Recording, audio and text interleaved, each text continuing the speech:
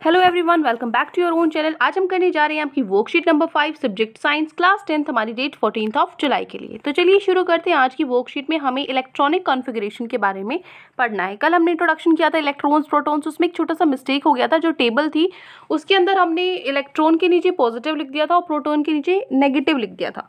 तो वो तो आई थिंक सबको पता ही है, वैसे वो तो उसमें कोई डाउट होना नहीं चाहिए। ठीक है, तो वैसे तो बच्चों ने अपने आप करेक्ट कर लिया था, लेकिन अगर किसी ने नहीं किया है तो उसको करेक्ट कर लेना। ठीक है, चलिए, वो बिल्कुल बेसिक सा था, वो शायद इधर उधर इंटरचेंज हो गया बाद में।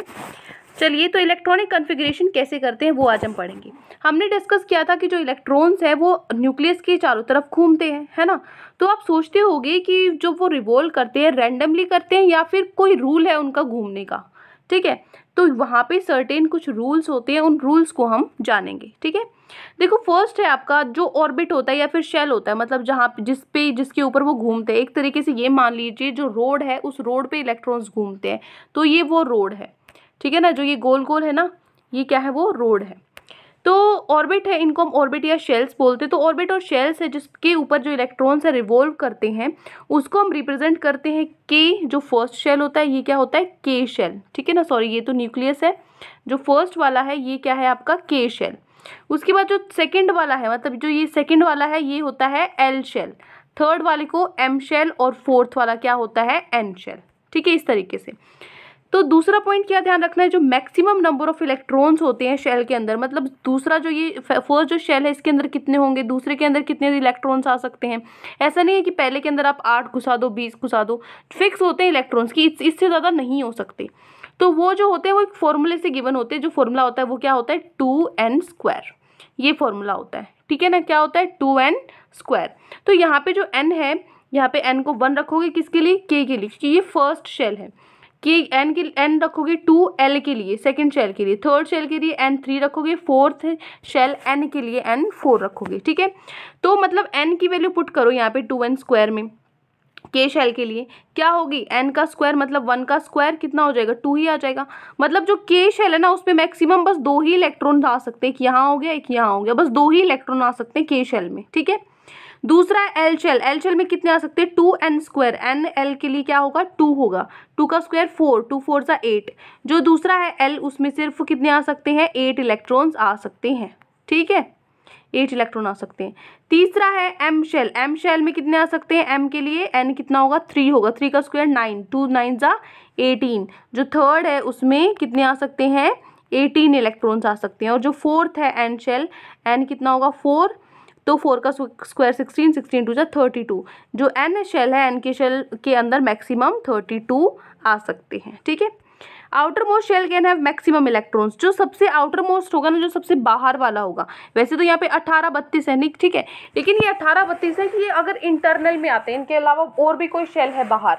ठीक है, लेकिन अगर वो लास्ट है ना तो लास्ट में 32 और 18 नहीं आ सकते। लास्ट शेल में हमेशा 8 ही मैक्सिमम इलेक्ट्रॉन आ सकते हैं, उससे ज़्यादा नहीं आ सकते। ठीक है, चलिए, अब जो पहले 20 एलिमेंट्स है हमारे, उसकी इलेक्ट्रॉनिक कॉन्फ़िगरेशन हम करते हैं। कैसे करेंगे, देखो, फर्स्ट आपको दिया हुआ है नेम ऑफ एलिमेंट। हाइड्रोजन है, हाइड्रोजन को सिंबल क्या है, H। H से हम दर्शाते हैं टोटल नंबर ऑफ इलेक्ट्रॉन्स। इसमें 1 होंगे, मतलब जो उसका एटॉमिक नंबर होगा।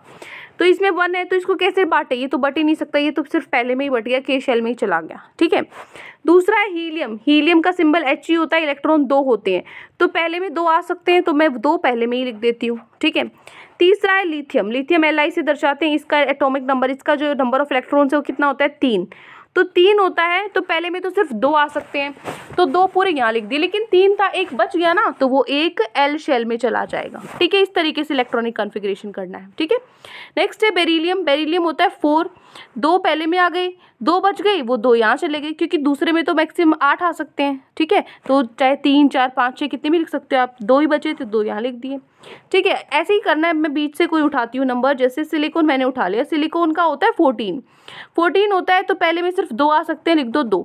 दूसरे में 8 क्यों लिखा मैंने, क्योंकि टोटल 14 है, तो मुझे कंप्लीट करते चलना है। अगर 14 यहाँ पे कंप्लीट हो जाता तो मैं यहीं कर देती, लेकिन यहाँ पे मैं और ज़्यादा लिख नहीं सकती, 9 या 10 नहीं लिख सकती।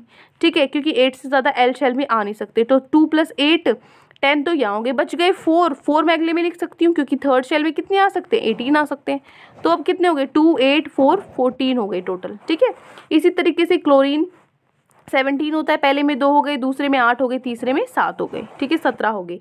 पोटेशियम क्या होता है, 19, 2 8 8 और एन शेल में 1 हो गया, ठीक है ना, 1 आ गया क्योंकि यहाँ पे इसमें कितने थे, यहाँ पे 8 कर दिए, लास्ट शेल में 1 बच गया, ठीक है। इस तरीके से करते रहना। चलिए अब आते हैं हमारे क्वेश्चंस पे, प्रैक्टिस क्वेश्चंस पे आते हैं। फर्स्ट जो हमारा क्वेश्चन है, ये 3 क्वेश्चन आपको दिए गए हैं। पहला क्वेश्चन है हमारा, आपको लिखना है नंबर ऑफ इलेक्ट्रॉन्स जो के एल एम एन शेल में आ सकते हैं।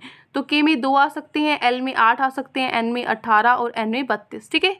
यहाँ से नहीं समझ में आ रहा तो नीचे से लिख लेते हैं। ये देखिए, ये आपका question number 1, right the number of electrons that can be accommodated इन के एल एम एन शेल। तो आप लिखोगे number of electrons that can be accommodated इन के शेल 2, एल शेल में 8, एम शेल में 18 और एन शेल में 32। ये हो गया आपका आंसर नंबर 1। क्लियर? कौन से के में 2 होते हैं, एल शेल में 8, एम में 18 और एन में 32, ठीक है। चलिए नाउ क्वेश्चन नंबर 2। क्वेश्चन 2 है, the maximum number of electrons in a shell is given by formula 2n2 नहीं है यहाँ पे, ये 2n² है, ठीक है ना। इसको इस तरीके से लिखना है आपको। यहाँ पे क्या लिखोगे, 2n² लिखोगे और यहाँ पे भी क्या लिखोगे आप, 2n² लिखोगे, ठीक है। तो इस फॉर्मूले के हिसाब से आपको मैक्सिमम नंबर ऑफ इलेक्ट्रॉन्स बताने किस में, एल और एम शेल में, ठीक है। तो देखिए इसको हम कर लेते हैं, मैंने के एल एम सारे बताए हैं, इसको ठीक कर लो पहले। तो देखो अब यहाँ पे हम क्या करेंगे, n की वैल्यू देखो हमें पता है कि वो k के लिए 1 होती है, l के लिए 2 होती है, m के लिए 3 और n के लिए 4 होती है ना, क्योंकि ये फर्स्ट शेल होता है, ये सेकंड, ये थर्ड, ये फोर्थ शेल होता है। तो हमें l और m शेल के लिए निकालना है। तो l और m शेल के लिए निकालने के लिए हमें क्या करना पड़ेगा, यहाँ पे 2n², 2n², n क्या है l के लिए, 2 है, n² मतलब 2 का स्क्वायर, क्या होगा 2 इंटू 2 का स्क्वायर होता है 4, 2 4 ज़ा 8। तो एल शेल में मैक्सिमम कितने हो सकते हैं, 8।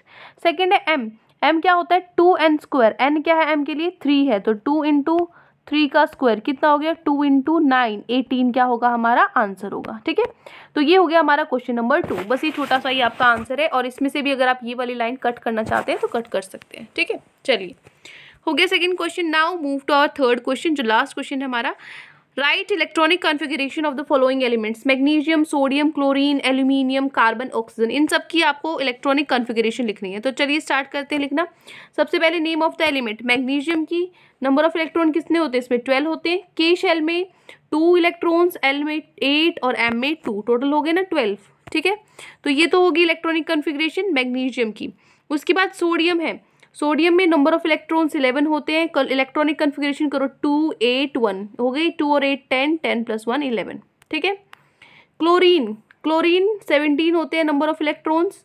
इलेक्ट्रॉनिक कॉन्फ़िगरेशन क्या होगी, कोमा लगा के भी आप इसको कर सकते हो अगर आप टेबल नहीं बनाना चाहते तो, ठीक है। 2 8 7 क्लोरीन का। एल्यूमिनियम के 13 होते हैं, तो इसकी क्या होगी 2 8 3।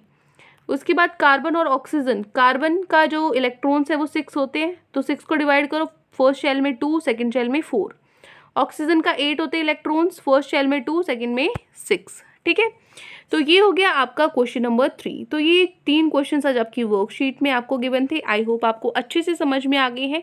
कोई भी डाउट है कहीं पर भी किसी भी क्वेश्चन में तो कमेंट सेक्शन में आप मुझसे पूछ सकते हैं। और अगर आपको लेक्चर अच्छा लगे तो चैनल को सब्सक्राइब कर सकते हैं, वीडियो को लाइक कर सकते हैं। आज के लिए इतना ही, मिलते हैं नेक्स्ट वीडियो में। Till then take care, bye bye.